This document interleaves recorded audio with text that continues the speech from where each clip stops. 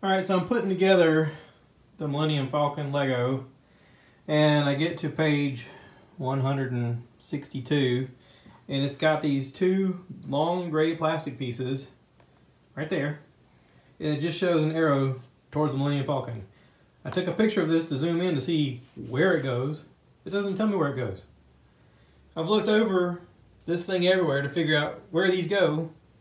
There's no description. I even skipped forward to later pages that shows this thing because like the next step is it upside down.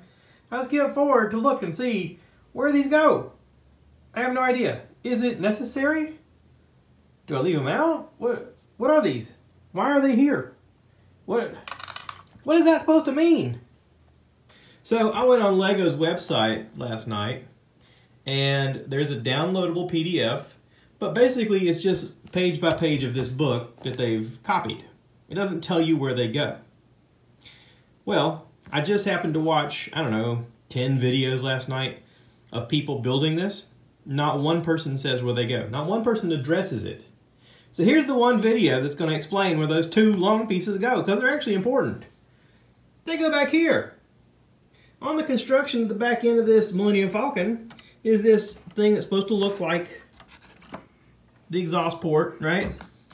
These are just little bands that hook in on this side. See that? They hook in there, and then you go across. It hooks in there.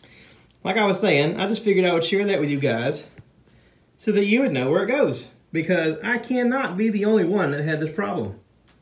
This book just does not say anything. Lego has a bad habit of that. They'll just randomly throw a part out there and just point to the thing like, good luck.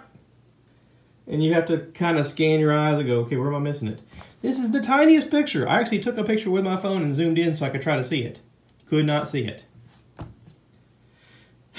So, maybe this helps somebody. If it is, give me a big thumbs up. Appreciate it.